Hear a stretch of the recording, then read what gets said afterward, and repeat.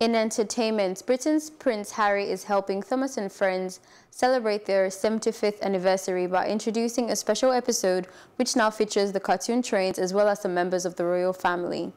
Fictional train Thomas and the Tank Engine came to life in 1945 as a character in the Railway series books by Reverend Wilbert Awidi, an Anglican surgical man, and later his son Christopher. It led to a children's TV spin-off show now called Thomas and Friends, which began in 1984 and is still running. That is it on entertainment news. Up next in sports.